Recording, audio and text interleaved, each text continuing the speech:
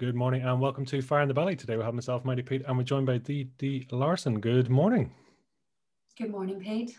Thank you very much for coming on. Looking forward to this. So Dee, tell us, who are you, what are you doing, where are you from? Thanks so much, Pete, for asking me. Dee Larsen. I am from Belfast. And my role is conscious sexuality practitioner. So I work with intimacy, body issues, anxiety, shame, and sexual issues. I work and teach individuals, couples. I work one-to-one sessions, group education, and yeah, that's my offering to the world. Wow, body conscious. I mean, talk to me about, break that down for me. What does that mean and what does it look like? Okay. So really, it's a kind of play on words.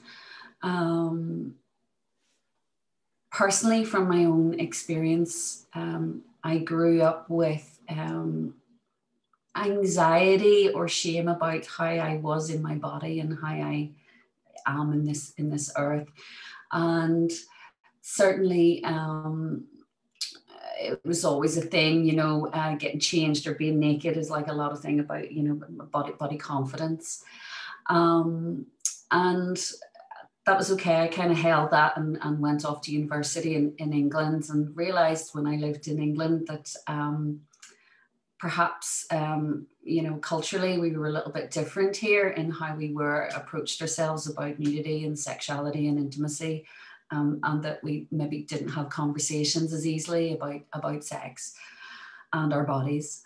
So I had this kind of noticed this cultural difference, and that was okay. I lived in England for a long time, maybe 15 years. And 15 years ago, then I came back home to Ireland, and my training was as a social worker. So I worked with children and families, particularly kids who had been neglected or abused. And I worked in child protection and worked with abuse and trauma. And that was fine. I got, did my work, and I did quite well in working for the Health Trust and moved up. And what I found was there was like a certain level of depth that we could get to through talking and working with people in crisis. And during that time as well, I also started to do my own work into, how I felt about my body. I'd had my own family, my own kids by then. And I started going to different workshops, women's retreats, and tantra retreats, that kind of stuff. And really began to see a connection. I'd done a trip to India as well, and sort of seeing how I was taught about sex and sexuality, and then how it's taught globally. And what I noticed really is how we're taught culturally about sex and intimacy is quite closed. And in some other religions, for example, the Hindu religion, sexuality is sacred. That the divine feminine and masculine in unity, the Shiva Shakti in unity is like a really beautiful, it's based the basis of the whole religion. So there's like a celebration, and all the kind of erotic carvings and the temples all celebrate sexuality. And I felt how we are taught about sex and intimacy is very, very different to some other cultures. So I kind of had that in my head with traveling. I'd come back to Ireland. I felt it quite closed. I was working with sort of trauma and abuse in my job. And I was doing my own personal development work. And what I recognized is there was a lot of kind of holding in my body, and closeness, you know, muscular and everything else, when it came to talking about sex and intimacy. And there wasn't really a place that we could learn about intimacy and sex and sexuality and pleasure and connectedness. It was all really, if you were learning about sex, it was quite a functional kind of, this is what sex does, this is the role. So I kind of, you know, seen there was a big, massive gap. And again, you're sort of talking about the body conscious. So there's a few strands to that. Is about you know, being conscious of your body, but also the work that I'd done with abuse and trauma. What I was recognizing was that when we are doing sessions with children or clients or families, when we're talking, we are connecting on a certain level to that person. So we are we're having a conversation right now, and when we're engaging, we're talking from our analytical brain, our most evolved part of our brain, our prefrontal neocortex. So we're having considered conversation. When we are working with anxiety, trauma, shame, contraction, all those kind of things, these are the things that happen in the more ancient part of our brain, called the limbic brain.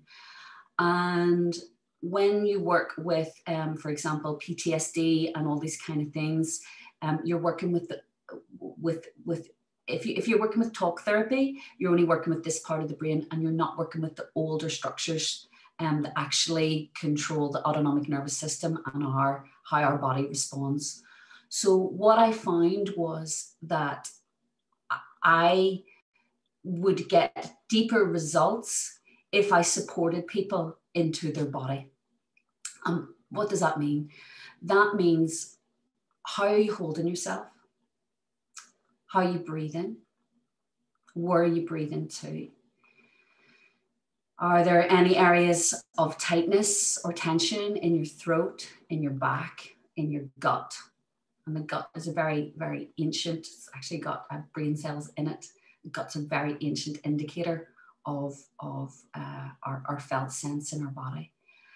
And you may have heard of teachings around somatics or embodied counselling, but this is where we start to bring the body on board with how we're feeling. So body conscious came from an idea of anxiety around how we feel in our bodies and everything else, and how we're socialized about our bodies, but also being aware of our current felt sense in our bodies. So actually connecting the mind with the body.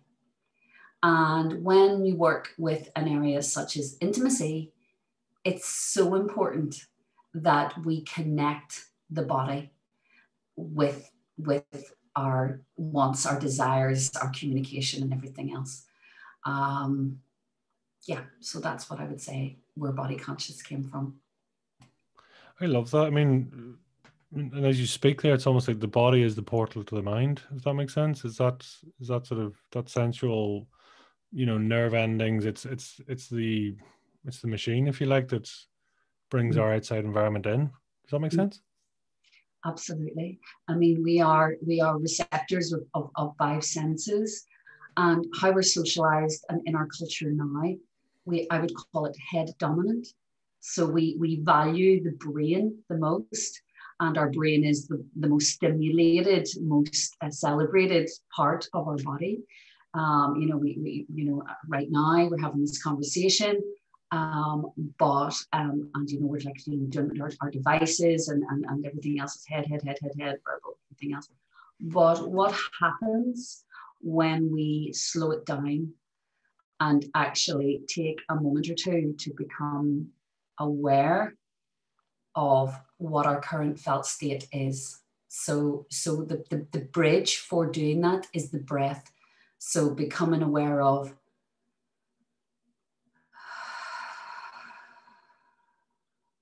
and then noticing, you know, your heart, your throat, areas of spaciousness, areas of contraction, and what that's like.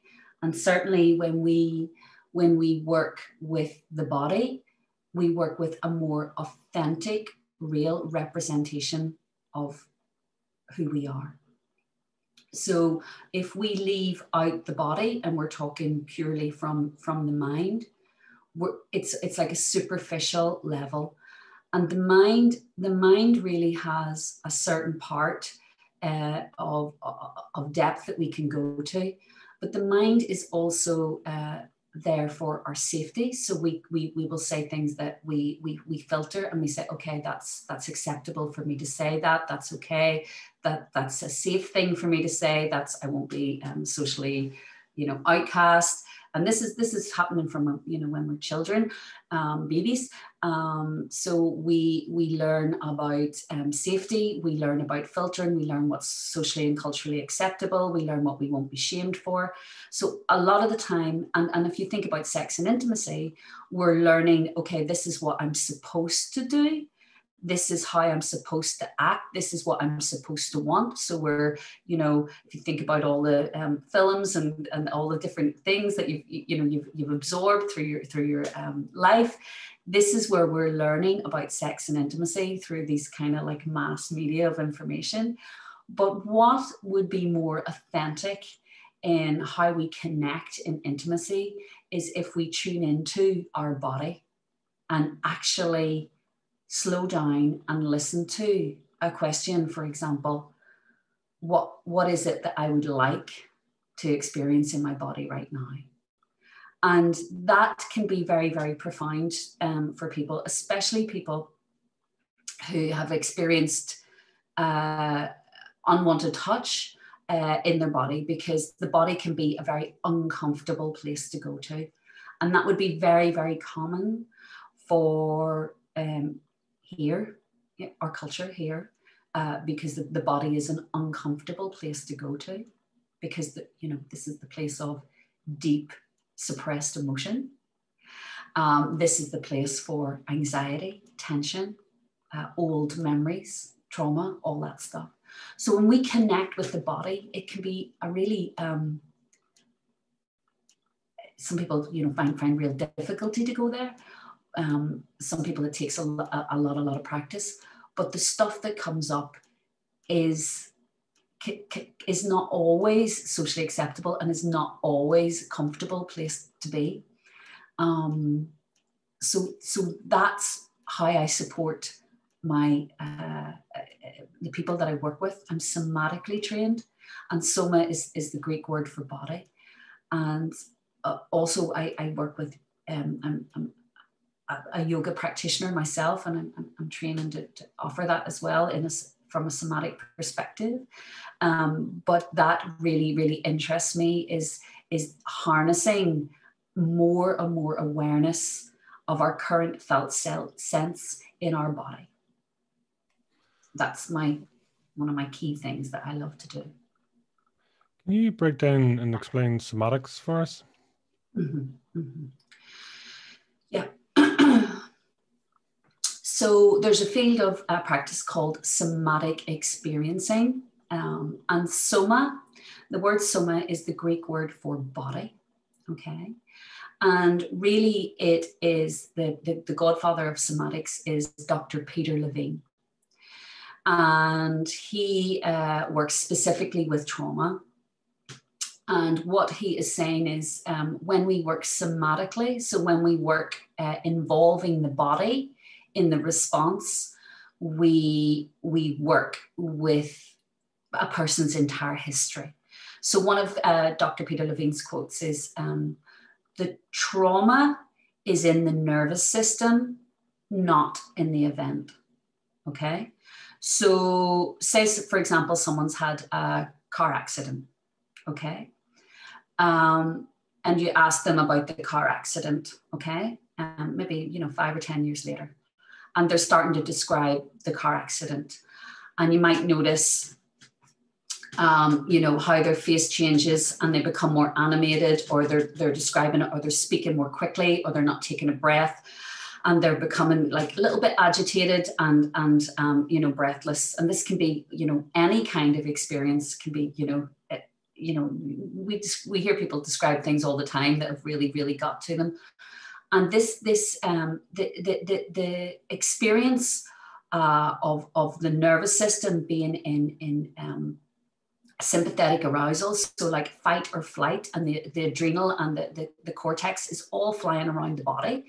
Again, it's almost like the body is remembering the experience, and it's becoming more and more agitated and animated, or in fight or flight, you know, like is that kind of thing. And it's almost like there's a school of about a trauma release. It's almost as though the body has to sequence a series of events to be able to process it. So if you experience an adverse situation where you're in fight or flight, you have all this adrenaline. And if you aren't able to sequence that event, either run away or you know, stop the event from happening and get the event out of the nervous system, the body is holding on to the fascia, tendon, tissues, cellular kind of membrane is holding on to that memory. And we spoke just before this call about conscious and unconscious. It actually does it unconsciously. And when we work somatically, what we're doing is we're bringing what's held in the body from the unconscious into the conscious, and hence, you know, body conscious. So we are actually becoming aware of what we hold. And that can be a time when we, you know, we're in fight or flight, or in fear, or in anxiety. It can be a time when we experienced a very strong emotion. And one of the most difficult emotions that I work with is shame. Okay, so shame is a contraction, is a fear, is a you know, is an emotion where we're felt, you know, different and not accepted. Okay, so shame's a very contracting kind of emotion. But why shame is so difficult to work with is there is a level of secrecy and covering up, that we don't want to be open about this emotion because we feel so deeply different, and that what we are is so different to the people that we want to be connected with. So we cover it up, and we have layers and layers and layers of defense mechanisms and ways of not going into that shame. And when you're working with intimacy, body image, sex, and pleasure, shame is really can be really enmeshed. Depending on how we were taught about sex and pleasure, shame can be really enmeshed in there, and shame can live in the body. And shame is one of the most difficult things to deal with. But also in there, you know, you can have deep sadness, longing, disconnect. You can have loneliness. You can have pure joy and enthusiasm and excitement. But if it's not safe to express that emotion and sequence the emotion, then we hold it in our body. And the more embodiment practices you do, so for example, if you did, you know, an asana, a morning sequence, and you were doing an asana, and you were opening part of your opening your chest or opening your body out, and you breathe in, sometimes a feeling can come in the body, and it's almost unexplainable. It can be, you know, joy or laughter or a memory, but sometimes that emotion can come in the body. And, you know, sometimes it can bring even, you know, quite strong reaction. And there's like, where did that even come from? Or it can be something, you know, from a long time ago. But the body holds emotions. And we have amazing techniques and ways of dealing with avoiding going there if it's deeply uncomfortable. For example, practitioners such as Gabor Mate will talk very much about trauma and addiction, on how we go into kind of addictive patterns to avoid going into the discomfort. And we'll use substances, even, you know, things like food and eating stopping the actual feeling.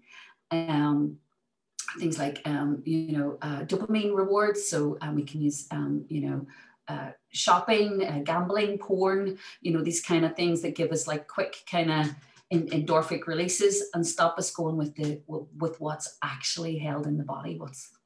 What is that knot in there? And why have I still got that knot in there? What is that about? And basically it's an emotion. So if you think of the word emotion, E is another alpha symbol for the body. Emotion. So the body and motion, it's supposed to, if you imagine like a spiral, it's supposed to come out. The emotion is to be expressed. And what Peter Levine would say in his book called Waking the Tiger is that civilization or society and how we've structured society has prevented, as we've become so rules, and this is socially acceptable, this isn't. It's prevented us from being in full authentic self-expression of our grief, of our rage, of our joy, of our really strong fucking emotions. And that we, for example, if you think now we go to a funeral, we stand, we pay our respects, but there isn't an actual space to have grief, to have rage, to express, anger, confusion. There isn't a place for that that's socially acceptable. So everyone just goes and gets pissed or something after, that's the kind of like social lubricant to stop us all, completely like losing the plot or whatever way that people do that. But what I see in the culture that I live in is, the only time that people are having these conversations of actual authentic expression is whenever the inhibitions are down with the substance such as alcohol.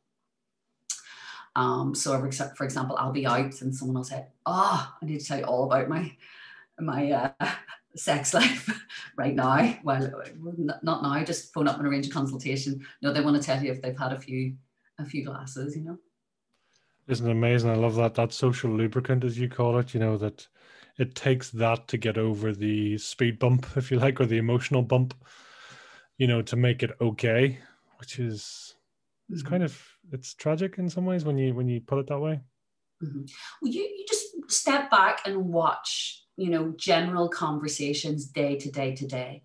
And you watch how many of the conversations are, these are the things I'm supposed to say.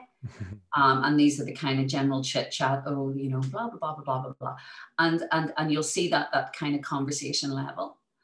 But where are the spaces that we can authentically express our desires, our rage, our hurt, our wants, all these places? Where can we authentically go?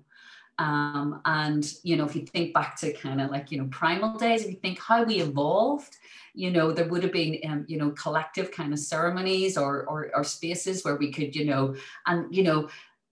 definitely, would ended up in like, fisticuffs or like rage or, all this kind of stuff, would have happened because that is the full expression of self.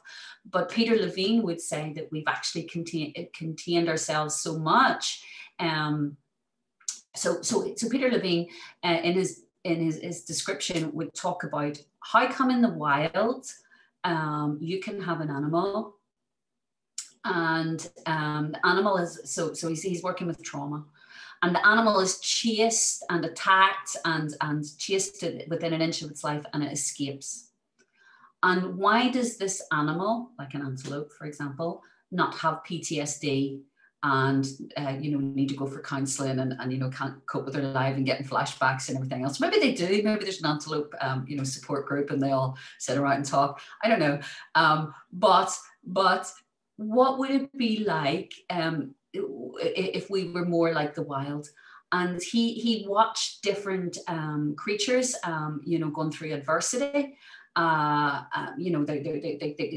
Animals go through really severe violence, rape, unwanted, you know, so they go through like the range of things that happen in an animal is extreme, but the PTSD is not there, but the PTSD is there for humans.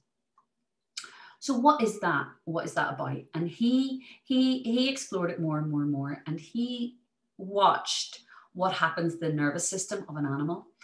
And I don't know if you've ever seen it, like it being chased, like an antelope being chased by a tiger, but they'll pull them down and they'll have them, and the creature will either they'll go their polyvagal theory, polyvagal nervous system will kick in. They'll freeze, and if they can get away, so they'll pretend to be dead, and if they can get away, they jump up. And it's like a spring action. It's like they kind of like bounce away, or like if you've seen like a dog, they'll like shake it off, or a cat, you know, they'll do something to kind of. And what that is the cortisol and the adrenaline and all the kind of things that are in the body are shaken out of the body. So the trauma is being sequenced through the body, and the body has a chance to kind of shake out that. That tension and sequence that pattern, so it's like it's finished the pattern. And what Peter Levine's saying is that in the wild we have an opportunity to sequence our trauma and express it. And he watched all different animals, and the only place that he saw animals having trauma or anxiety or PTSD is in a man-made structure such as a zoo. Yeah. So this is when the elephants are starting to do that and get. And that's because they haven't got the ability to act as if they would in the wild. They haven't got the space to do that. So what my question then is, what have we created in how we socialize children, in how we educate children and ourselves to be the best functioning, most evolved humans? What have we missed for people's capacity to safely, fully express and sequence what they actually are feeling? And that is something that I think we, as an evolved culture, need to look at in ourselves. Where can we fully, authentically express our yes, our no, our hurt, and our rage? Where can we do that? And, you know, this is what's happening in, for example, in dysfunctional relationships, you know, when people are, you know, how people are parenting their children, all this stuff, and when people actually go into rage and anger because they don't have a safe space to fully express it. So what does the question you did ask was how does somatics support that? So the school of somatics is really an exploration of the emotions and memories and associations that are held in the body at any one time. So if I was doing a somatic exploration with you right now, I'd be saying, okay, and as we talk about that, what are you noticing in your body right now? What are you feeling in your body? Okay. And you may say, actually, so I'm just going to describe for myself right now. Actually, I feel like kind of dry in the back of my mouth and like kind of butterflies in my stomach. And I'm actually feeling my shoulder blades a little bit, you know, tight, you know, and sort of, you know, just a little bit like poised, ready for kind of what might happen. So I'll say, okay. So let's see what it's like to feel the weight of your feet on the ground. and the weight of your pelvis in the chair. And let's see what it's like to breathe into that support for your body. And then let's see what it's like to breathe into the back of the lungs. And just notice what happens to your shoulders as you breathe into the back body.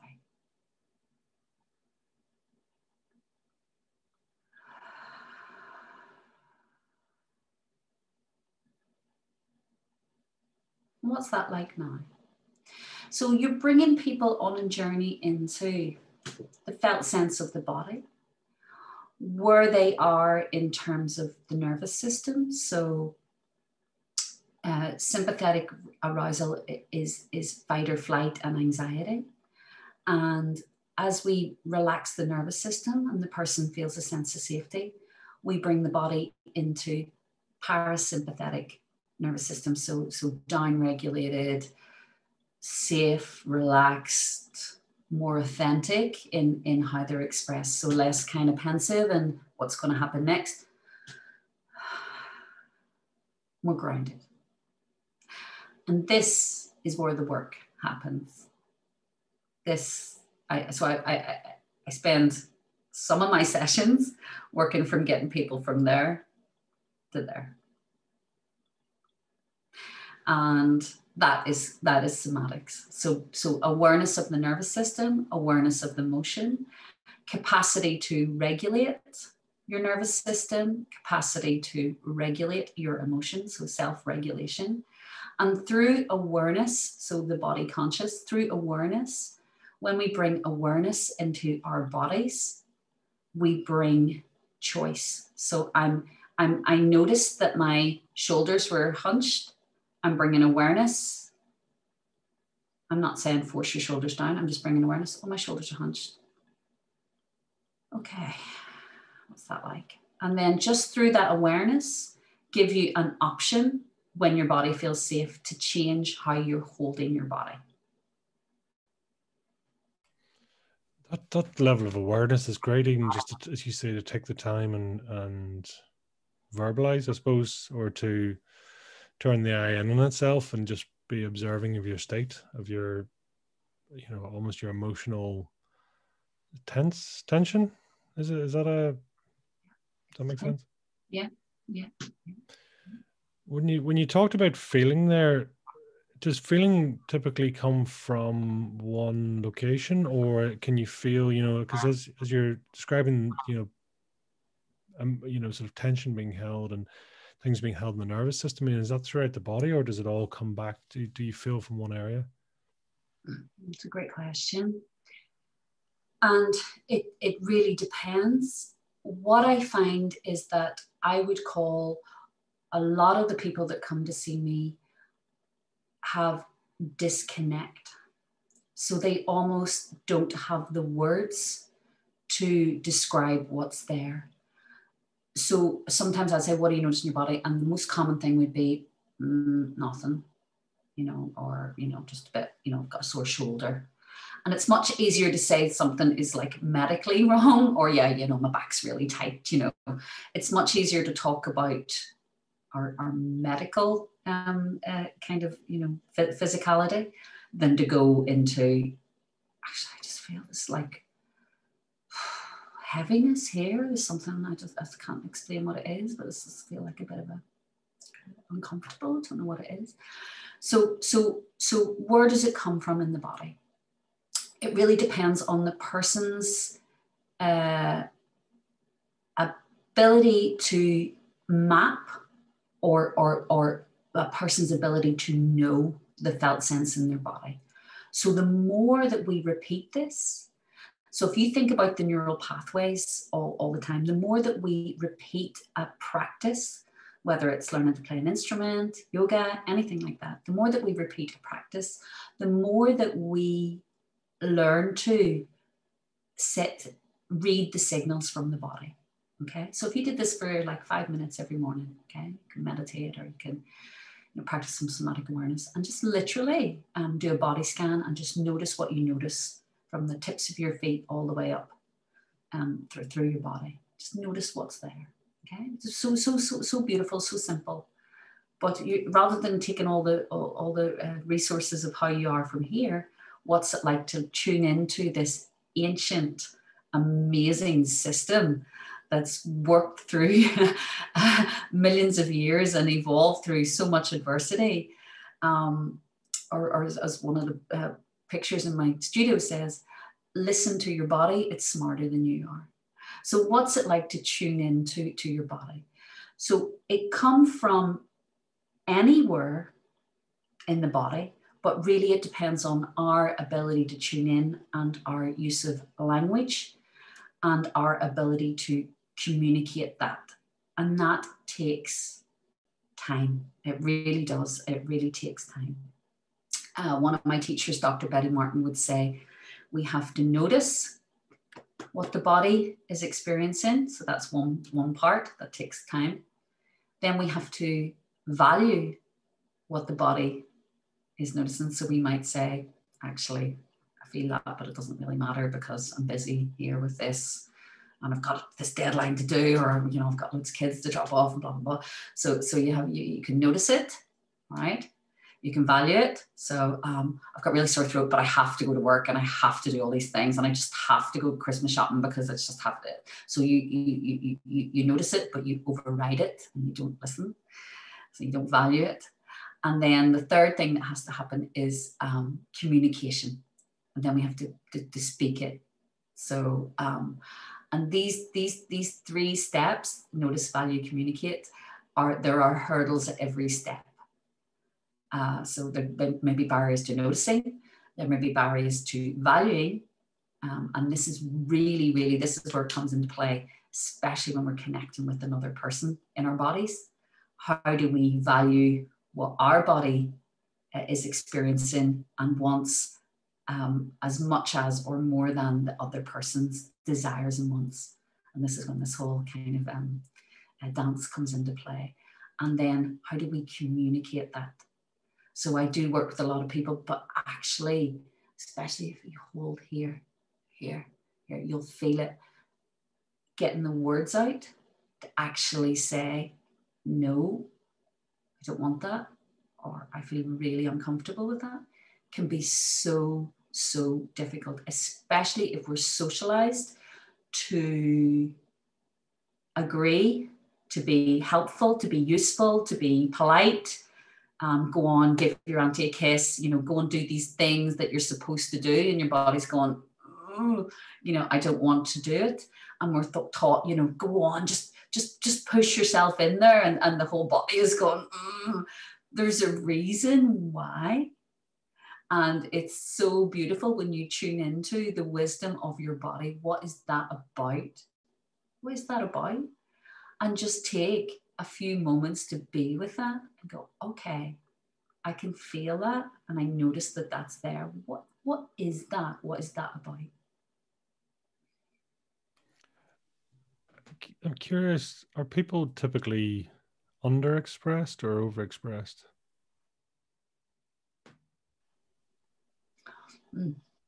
So I always do an assessment when people come in to see me, and quite often people come in and they have a lot of words.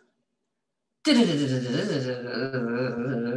okay, they've got a lot of words and they have a story, okay? They have, these are things that happened to me, these are all the things, these are all the, and then this, and then this, and this, and then blah, blah, blah, blah, and they'll have like a whole thing, right?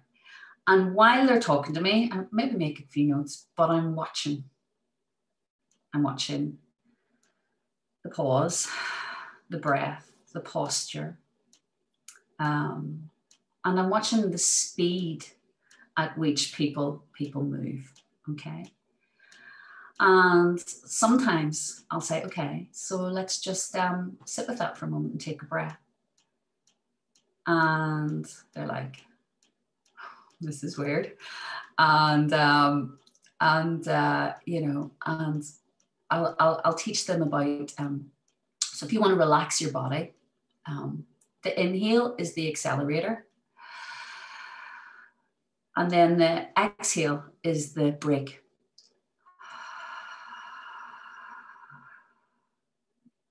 So every time we breathe in, our heart rate actually speeds up.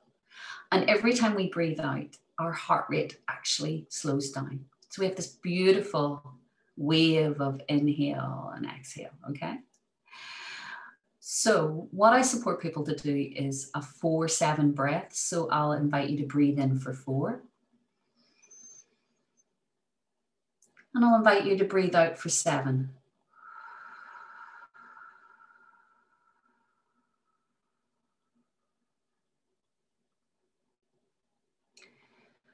And then I'll say, what's that like? I'll be like, it's a bit weird. It's a bit too long for me to breathe out. I didn't have enough air, and you know, all that. So they'll say that.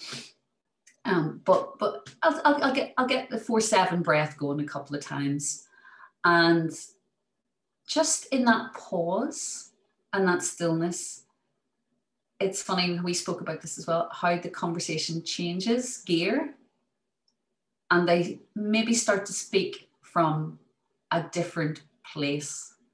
So they might be having less words, but for me, it's more authentic because they're in a more relaxed state and they're not on guard. And what should I say? What's it safe to say? I have all these things I need to tell you, and you know I need to get it in because then I've got to go here and I've got an appointment. They actually come down and begin to speak from here. So in the question, are people over-expressing or under-expressing? I would say in the main, people are over-expressing, but maybe not from the place of their authentic truth. And often the slower and longer the pause. So if someone makes a request and you know, can you help me move my car?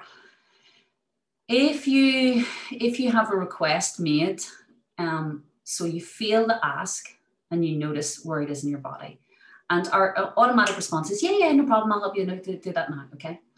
So when you get a request, notice how the request lands, okay, on you, okay? And just take a breath with the request. And just go, okay, so that's the request. And how do I feel about that request? And yeah, I've got time. Yeah, they've helped me before.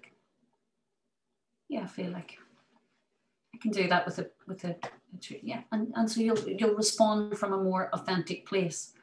But what I find is often people are responding from I should do this, I should do all these things, and this is what I should do, rather than their authentic wants, desires, really. And then when we keep going into the should, this is where, and we're not communicating our authentic wants and desires, and you can see how this translates over into intimacy.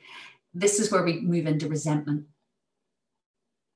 because we're actually doing something that we don't really want to do, and we're a bit pissed off with them because you're always asking me to help you with this, and like you know that last time you didn't do, you know, but we don't say that. We go yeah whatever, you know, come on, let's get it done.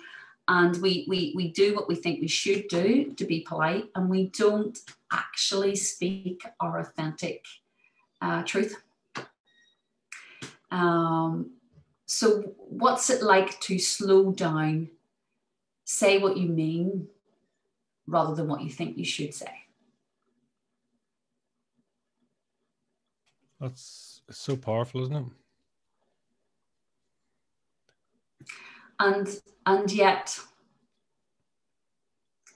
you know, it's almost as though our culture rewards speed, you know, fast responses, you know, quick, you know, get it done. It's almost as if we, you know, if you look how we're socialized now compared to 100 years ago, it's almost as if we're accelerating ourselves oh, I feel a bit tired. Okay, we'll have a coffee or an energy drink, and then you'll be able to keep up with this like constant demands and constant requests.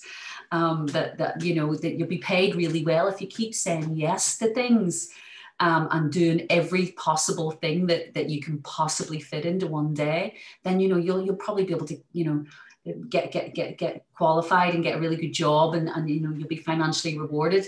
And the more you ignore what your body's actually asking for and what you want, then you'll be able to, you know, have a nice house, and you know, get a car, you know, the things that you want to do. So the more time you spend you know, being rewarded for ignoring your body, you know, that's what our culture is rewarding.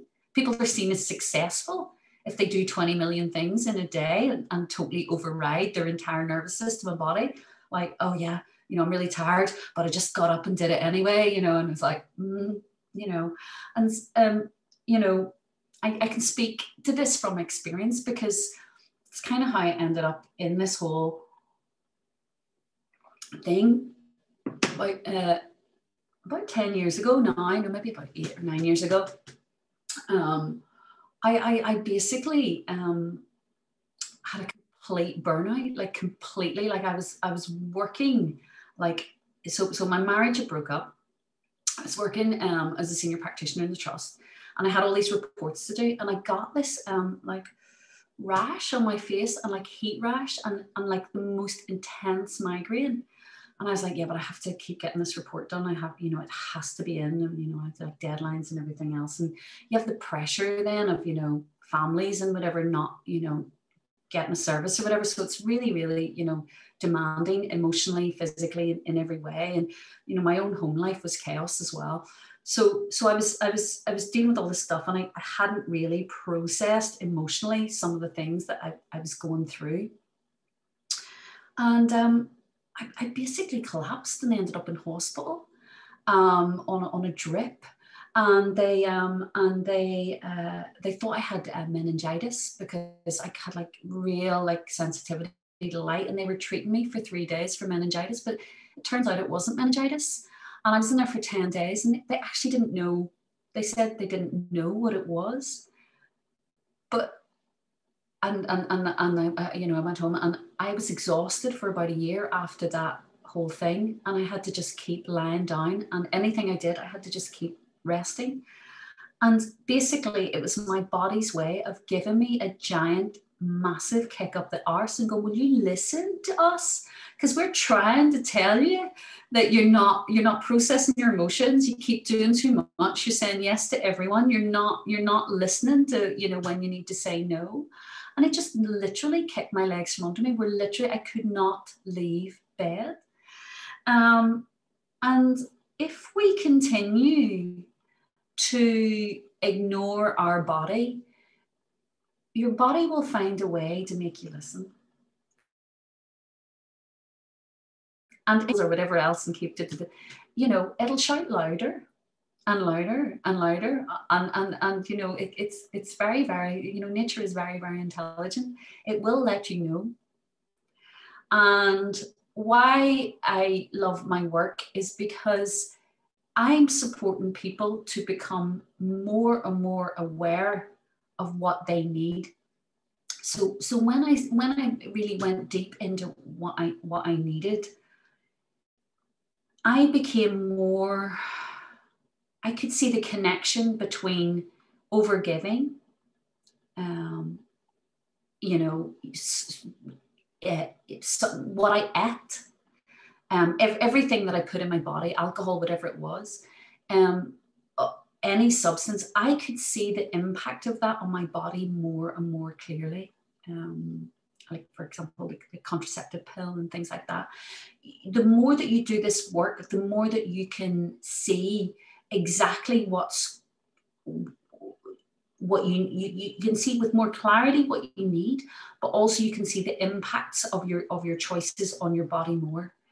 And certainly my own yoga practice has really supported me in that, because it's really enabled me to come home to the breath and in stillness find that balance and that harmony within my own body. But certainly that's for me, this stress and not listening are the fundamental roots of dis-ease and sickness in our culture and in our society. With, I suppose, the work that you did previously and then the work you do now, I mean, do they come from a similar place in terms of, and I suppose, well, to be clear, with the, I suppose, with the social working side, I mean, I'm assuming there's a lot of trauma there. And then sort of more what's coming across the work that you do now is not direct trauma per se, but it's a frustration or a lack or something there that they maybe just can't, they're trying to solve as such. Are they coming from a same place or? Yeah, I'd say so. And I'd say if I looked it through even, you know, before I trained in social work and all the things that I've got involved with through my life, what I would say is my desire, my key kind of core wish is to support people or equip people with the tools that they need to reach their full potential. That would be my key. You know, I think that's my key mission in life is I want to resource myself, and in resourcing myself. So I think beforehand I would like burn myself out trying to support other people. And what I've learned through that episode where my body kicked me back was if I don't resource myself, it's like, you know, I don't have the capacity to support other people and, you know, show other people some of the tools that work. And certainly when I was working, you know, for with children who had experienced neglect and abuse, you know, I had a certain amount of toolkit and knowledge about attachment and child development and everything else. I had that awareness. And that's really, really useful. There's a lot of really good information there and theory and amazing research and wisdom, which I guess underpins a lot of what I do. But my ethos there was to support people to really reach their full potential. I'm a big advocate for social justice. I think there's so much structural inequality and, you know, disadvantage. And I really believe that if people have access to the right tools, they can really flourish and thrive. And what my key core passion is to support people to have access to that information so that they can make the best choices for themselves. And certainly with working with somatics and intimacy and sexuality, what I'm supporting people to do is really be the best, have the best version of their life that they can have. So, you know, empowering choice and voice, really giving people an authentic self-expression, a little bit like what you're doing with this podcast, you know, giving people that platform to really shine and be who they are. Because we have so many messages externally about what we should be. But, you know, what would it be like to really listen to what you want? So yeah, there's certainly an overlap in my two careers, and a lot of the skills that I had from you know, my previous training go into the training that I have as a somatic sex educator now. I would say that very different but very similar. When you talk there about, you know, that sort of, as you say, your body putting you down and basically teaching you a lesson per se, I mean, does that come from holding on to emotion or to not letting it go through or over serving? I mean, what do you reflect back on now? How do you see it? All of those ticked all those boxes. But, you know, when I look at my family, and sometimes your family, you know, it's like so triggering because it's like such a great big set of mirrors. And I look how I was socialized, and particularly, you know, growing up in the 70s and 80s in Belfast. I grew up in North Belfast. And people were experiencing, if you think about how our parents socialized us, there was so much, we grew up in a violent society, and there was so much suppressed and not discussed because we couldn't fully, safely express our grief, rage, anything like that. So we've all experienced deep loss, hurt, unjust violence, and even if you didn't experience directly in your family, it's in our environment, and that inability to express what we're holding on to is in all of us, and certainly it's in how I was socialized. So if I look at my for example, my parent, you don't talk about that. No, that's not, we're going here now, and you don't say anything about that. And certainly how we were socialized was around safety, and where it was safe to say, for example, my dad taught Gaelic, where it was safe to say that your dad taught Gaelic, because there just wasn't a safe thing to say. So, we were contained, we were measured, we were composed, but we had all this stuff carrying around. And Belfast is a trauma city. We have a legacy of trauma and hurt.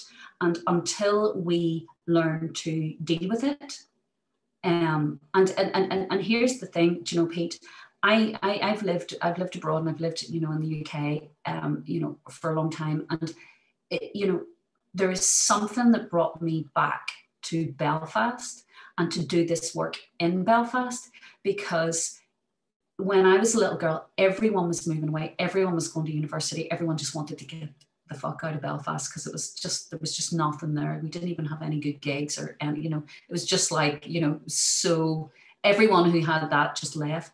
But for me, I love where I'm from. I love the people. I think we have real authentic expression and pure love in our hearts. And there's something for me where I just wanted to come home and support the people who have experienced this life, to understand ways to cope with this life that are real.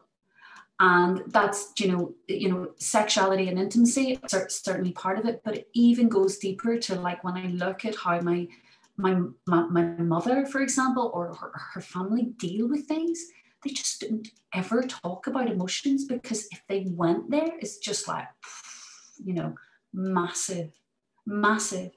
And how can we create that space for us to authentically and safely express these suppressed deep wounds and losses? How can we create that? And where can we, how can we become more conscious of what's actually underpinning our ability? And I have people come in, and literally I have to peel them off the ceiling. They are so, like, totally traumatized.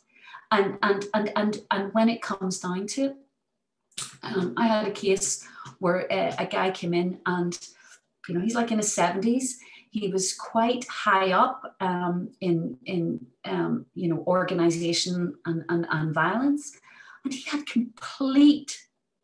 absolute PTSD. There was no two ways about it. And he said, "Oh, it's really affecting my intimacy." And I'm thinking, it's affected everything. And he goes, bad things have happened. I can't talk about it. But over a period of about 18 months, the depth that we were able to go to, and the emotions that came out, and the regret and the sadness and the loss that came out through this work, then when he started to tune into his body, then it became, it's almost like the soil for the seeds to flourish. And I teach, part of the social work training is about Maslow's theory, really, really old theory from the 50s, the hierarchy of need. And Maslow talks about development from here right up to self-actualization, where a human reaches their full developmental peak. The first rung on the ladder is safety. And we didn't have that as a culture. We did not have safety. And we are healing, and we are working, and we are evolving, and we are learning, and we are, with time, really beginning to feel, safe, and building bridges, and really doing the work. There is massive amount of work, but literally I've had people come in and go, oh, I'm not traumatized, like chain smoking, drinking, completely and talking like this, and on every type of medication. But they say, the troubles didn't affect me. And I'm thinking, wow, you're so in it that you actually can't see it. And certainly that is such a key underpinning of what I do. And I mean, when I first started to practice, I hired a therapy room with from a little sort of wellbeing studio, and I hired a therapy room, and that was great. But in the end, myself and a psychotherapist who does embodied counselling, so she works with the felt sense in the body, we decided to get this space together. And the studio started off as two little tiny therapy rooms. And a year ago, I took another floor and made it into a workshop space. So it's a yoga studio and a room and another therapy room. So we have two floors now, right in the middle of Botanic. And really what I want the space to be is a space for embodied well-being in Belfast, a space that is safe, where people can come and do anything that promotes embodiment.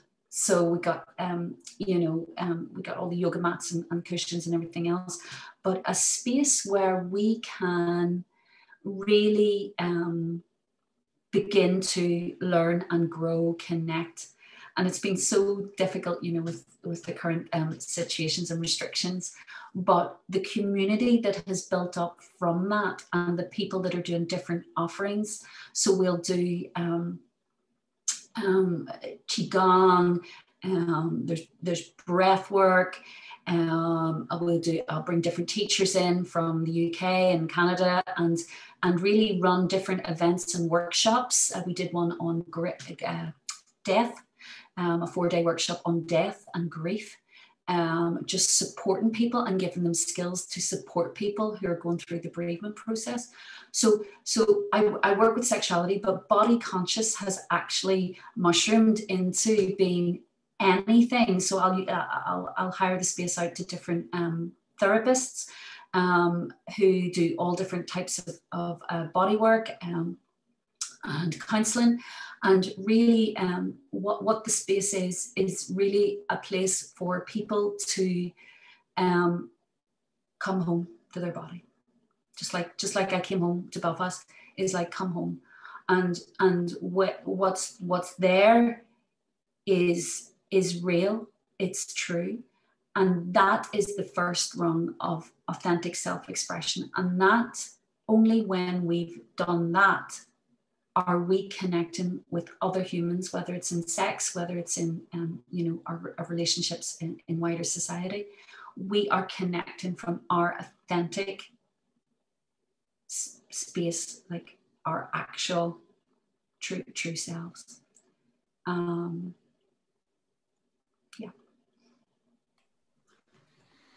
Would you classify yourselves as intuitive?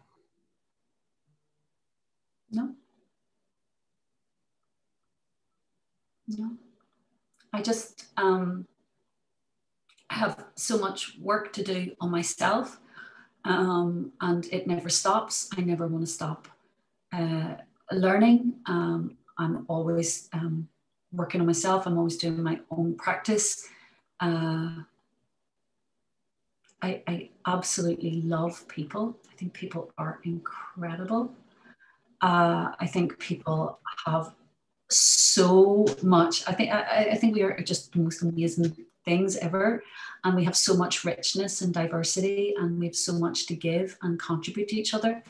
And I think that if we look at human potential, I think we have so much untapped that we just haven't even got to, in terms of how we function as a society, how we support each other, and how we facilitate authentic, full expression. I think we have so much more to give and to do. And the space, the studio space really is, it's so important to me that it was in Belfast, because it's a space for that to happen in a city that needs it so much. So we've got so many shops, we've got so many pubs, we've got so many distractions, but what about a space to come home and be with yourself and other people in an authentic way? And when you're working with other people, are you able to sort of, as you say, once you've got them off the ceiling and calm them down, are you able to find yourself able to connect with them? I mean, is that your role, to connect with them, or is it simply just to let them unfold themselves? So I am an educator, and I support people. So it's a somatic educator. So I'll support people to connect with themselves.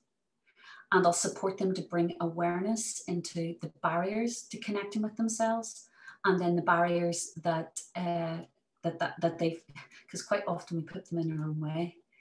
We do it to ourselves. Yeah, I could say so much more about that, but massive more. That's a whole another podcast. But quite often we put the things there ourselves, and people will have quite amazingly complex ways of stopping you getting themselves to that place. It's almost as if, you know, I'm scared to really fully shine and be the best possible version of myself. So yeah, I mean, it does. The most important thing that I can provide is a container of safety, of non-judgment, of witnessing, of being with, so that they can land and become more aware of who they are. Statement of being afraid to fully shine. Mm-hmm. It's so loaded, isn't it?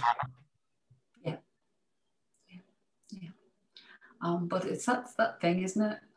You know, even in our culture, you know, when you're growing up at school, it was like, look at your man. It was like, look, what a dick. You know, if you did anything that was like in any way different, it was like completely like, you know, you had the piss taken out of you. You know, it was like not, you know, it was not cool. It was not okay. You know, and I mean, kids are ruthless. You know.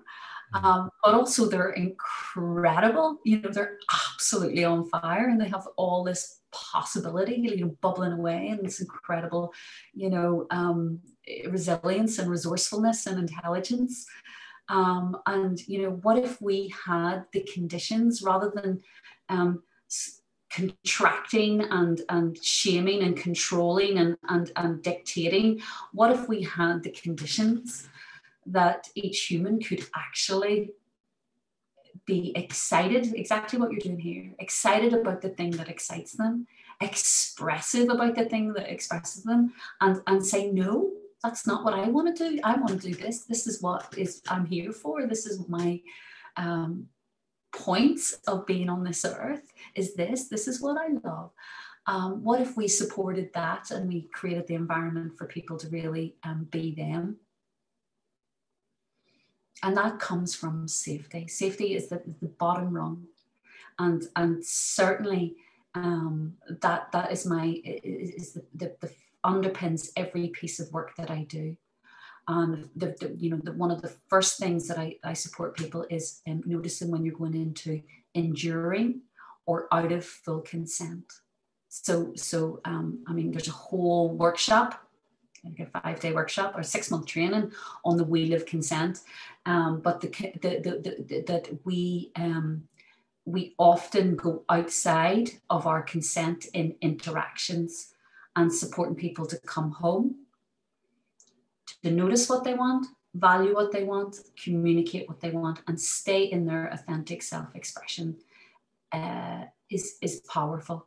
And when we become more and more aware of ourselves, more and more body conscious, we step into who we are, because we're all so unique and diverse. That's the beauty. And we step into what is actually right for us, rather than what we think someone else thinks we should do.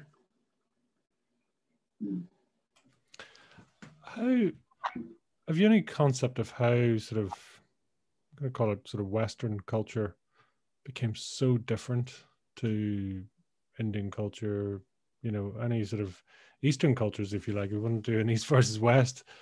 Mm-hmm.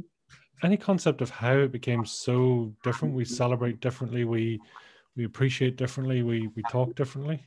Mm-hmm. Mm-hmm. I mean, organized religion has a lot to answer for, you know, and we, you know, our culture, you know, certainly, you know, I've moved away from organized religion because, you know, growing up here, you see so much, you know, entrenchment and you know, people kind of thinking that they're different because of some, you know, perceived cultural indoctrination. But actually, you know, it's like a mirror. We're just like mirrors of each other with different colors. And it's just, I think organized religion has a lot. And if you look at how, for example, Christianity worked and how it worked to, you know, take away all of the old kind of ancient traditions around, for example, paganism, women self-organizing using herbs. You know, they burned witches. You know, they demolished, you know, old sort of sacred wells, all this stuff, built churches on them. You know, we are working within the Judeo-Christian kind of teaching and calendar. But then, you know, we look at other religions and they can be, you know, equally as destructive.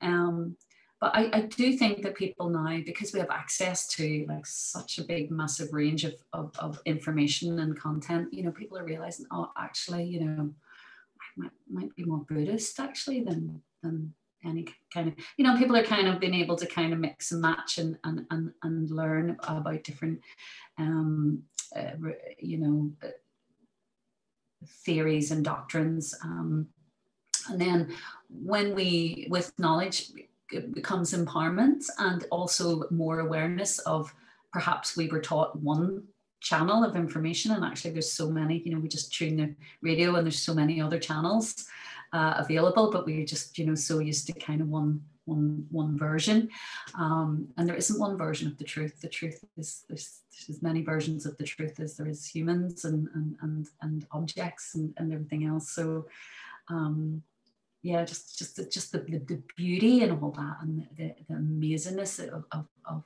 diversity and the richness of how we have evolved over thousands of years, and all these old ancient texts that we can access. But really, for me, it's noise. And for me, the authenticity of who we are in our divinity and in our amazingness is when we come and spend time with our body. And you know, we have pleasure in our body. Pleasure is so beautiful. It's so healing. It's so, it supports the immune system, more resilience, more connectedness, oxytocin for bonding. You know, we are capable of so much range of sensations and self-expression. And when we step into our full pleasure, and that can be, you know, having things that we desire, and it's not just, you know, about sex and orgasm. It can be all different things. Life just gets better and better and better,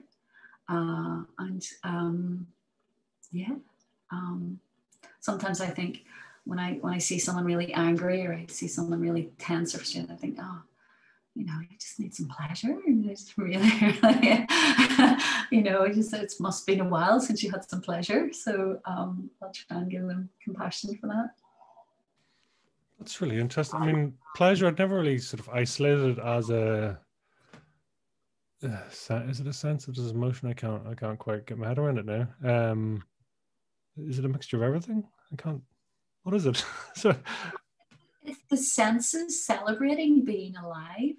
So we have, you know, we have touch, we have taste, we have, you know, we have all these senses, you know, we have visual, and we have all these senses gone, wow, you know, being alive is amazing.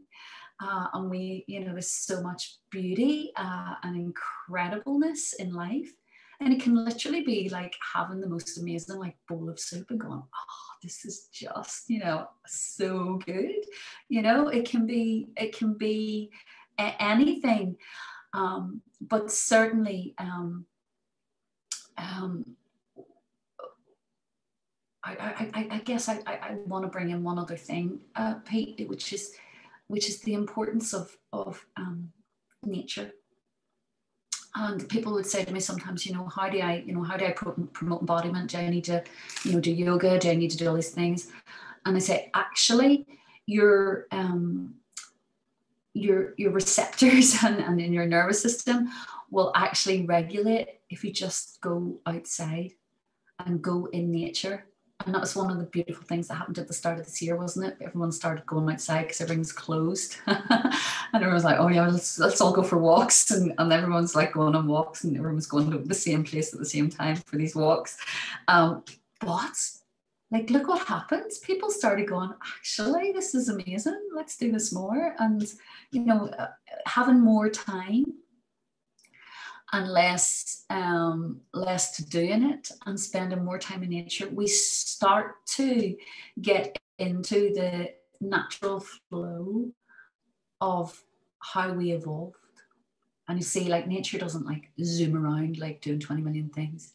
It like does one thing really, really beautifully, and it really, you know, it is the essence of that thing. You know, it could be a bud, it could be a river, but it is the essence of that beautiful thing. It's like, wow, you know. So one thing I say to people is get outside and really breathe. And as you're outside, you know, experiencing the 5 senses, you know, feeling the weight, breathing with it, and really smelling and going with being like fully alive. And that to me is what body conscious is. It's really is being fully in choice and fully reaching your potential and connecting with the incredibleness that we are. And we are so awesome. What excites your desires?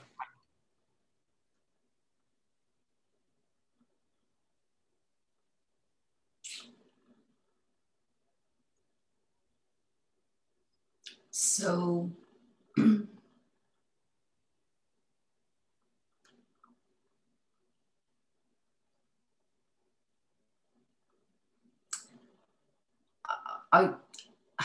having choice in my life excites my desires, and having the ability to take time to make that choice.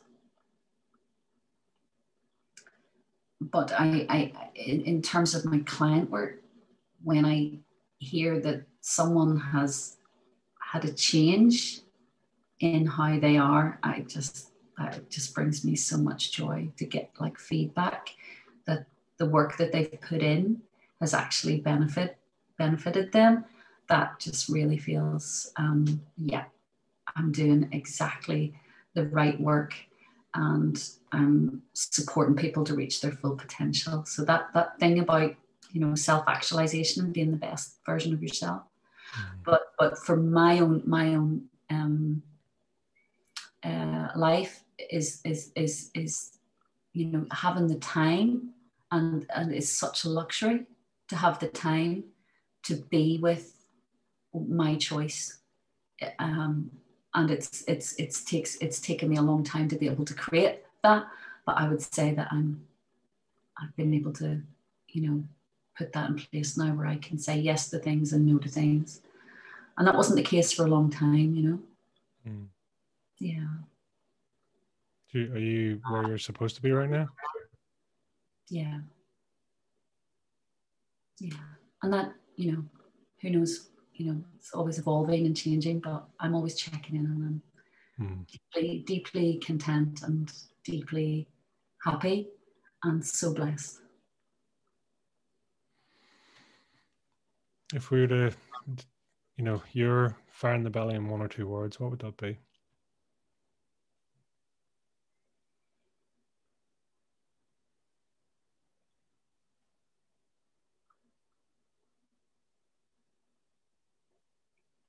Being fully alive.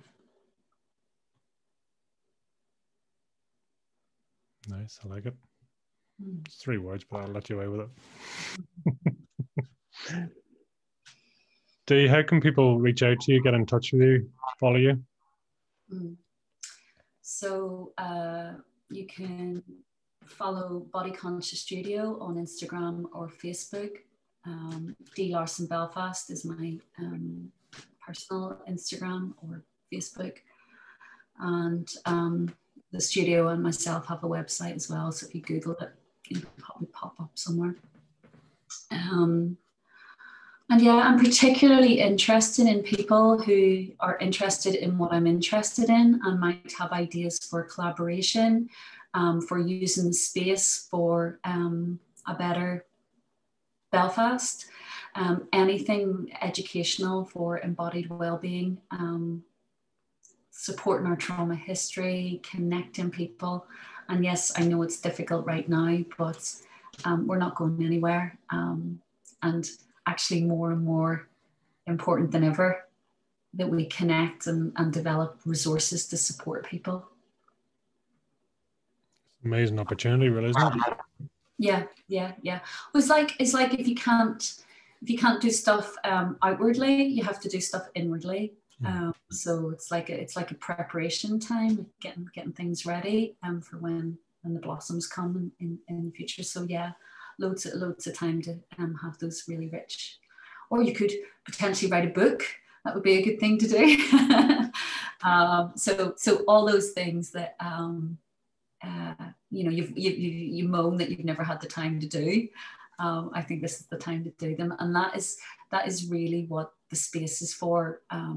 I really, it's a super affordable space, so I've kept everything so that people can be experimental with the offerings that they have, because quite often I find that it's hard to get things off the ground because you're worried about them not being financially successful, and it takes the time for things to seed. So if you've got ideas, if you've got things, please come and talk to me, because we have people that really want to attend things, and yeah, I want to hear more about what people want to offer in our beautiful home city. Thank you. Is there a final message you'd like to leave us with? Have the most beautiful, incredible day, and live every moment in life to the fullest. And if you don't want to do something, don't do it. A great message to leave with. Dee, thank you so much. I really appreciate you, and thank you for being here. Hey, it's been an absolute pleasure. Thank you so much. Thank you. Have a great day.